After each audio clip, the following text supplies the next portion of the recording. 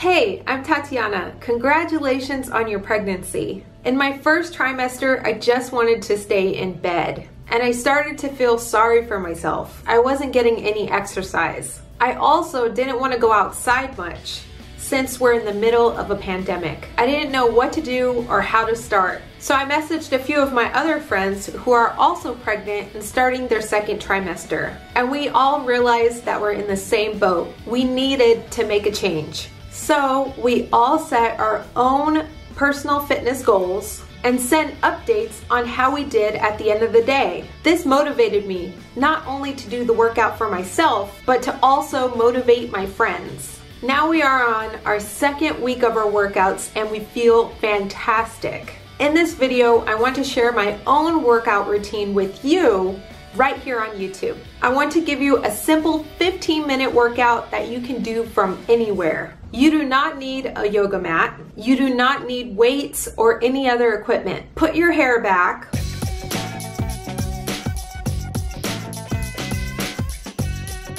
Wear some comfortable and stretchy clothes, grab a bottle of water, and let's get started. Now the first part of this workout is just to get your heart rate up so that you can get your body moving, so that when you start to stretch and everything, you can get rid of all those kinks. So it's just kind of getting your body flowing. So just shake it all out.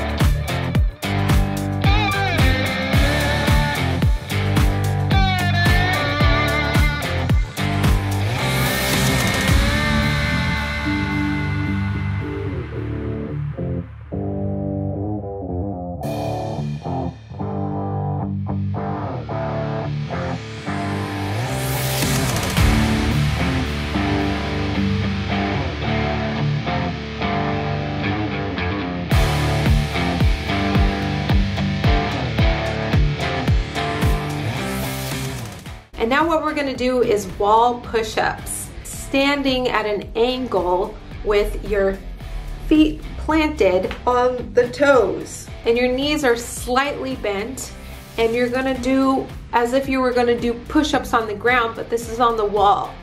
This is to prevent yourself from accidentally falling and then hitting your belly or putting too much pressure. The more at an angle you can go, the harder it's going to be, so just go at your own pace and your own strength. But the goal is to hit 20 push-ups. Now to transition from workout to stretch.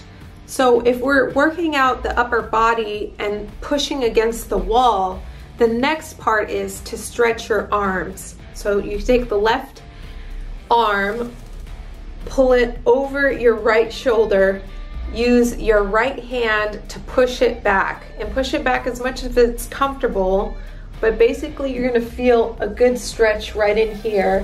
Then go on the opposite side, and then go up, and then switch arms. The next exercise is lunges. We're gonna go for 20 lunges, and what you're trying to focus on is your form. You can go as slow as you need to, but make sure that you're steadily doing the lunges so that you're not hitting your knee on the ground, and you're also getting that bend so that it can work out your upper thighs. It'll work out your butt as well. This is a great workout. It is super challenging, but you will get better as you go along. Try to go for 20, but if you can't do 20, you can do 10, and if you think 20 is too easy, you can go up to 30. So really, it's at your own pace, but lunges are super important for balancing, and it's also great for your back. Here we go. 1, 2, 3, 4, 5, 6, 7, 8, 9, 10, 11, 12, 13, 14, 15, 16, 17, 18, 19, 20. Good job. Now you can shake off your legs and then turn around towards the wall and then lift your leg so that it almost touches your butt. If you can touch your butt, that's a better stretch. But just hold it for about 10 seconds and then switch legs. You can slightly bend your right or left knee just to have more stability. After lunges, what we'll want to stretch next are our legs. So you can push up against the wall and stretch your calves on each side. Usually I like to count up to 10 seconds for each side. So 1, 2, 3, 4, 5, 6, 7, 8, 9, 10, and switch to the other side.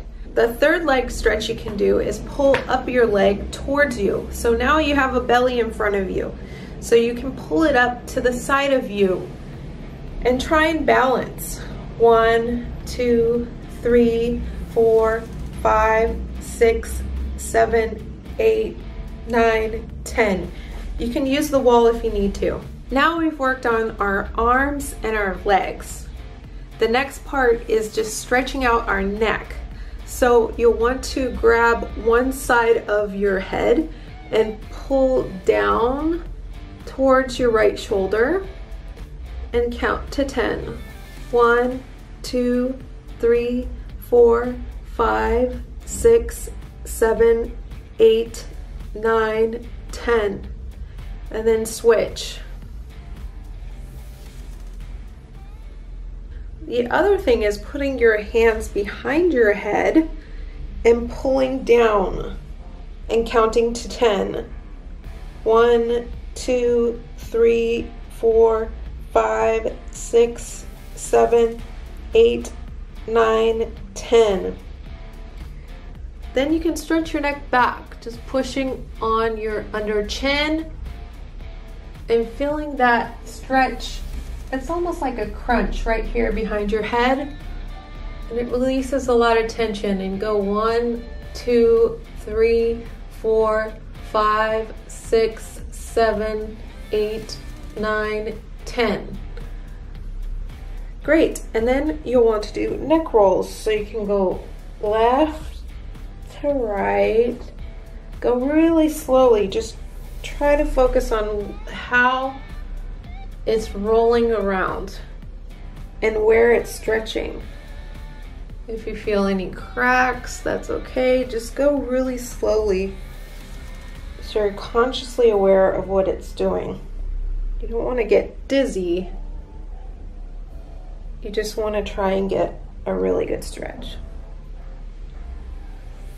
Okay, now let's do shoulders. So you're going to go back, go 10 times. 1, 2, 3, 4, 5, 6, 7, 8, 9, 10. Now you're going to go forward.